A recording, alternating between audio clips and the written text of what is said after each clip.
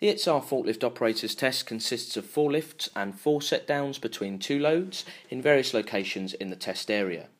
This includes a racking lift, high-level bay, eye-level bay and a low-level bay which is on the floor.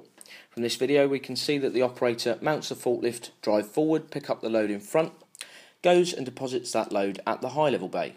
He then reverses back out to the charging area which is on his right and drives forward to make a right to pick up the load from the eye-level bay, reversing back to the charging area and driving forward, making a left and depositing the load in the low-level bay.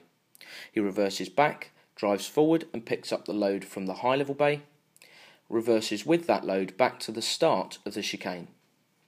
Once he's at the start of the chicane, he drives back through the chicane to deposit that load in the eye-level bay and reverses back to the charging area, driving forward, making a left, picking up the load in the low-level bay and reversing with that load to the start of the chicane. At this point the operator puts the load down, reverses back and dismounts the forklift. Your forklift instructor is also a registered examiner with the Independent Training Standards Scheme and Register. There are a number of test conditions and test requirements to meet prior to being given an accreditation as a forklift operator, and at some point during your training and prior to your test, your forklift instructor will discuss these with you.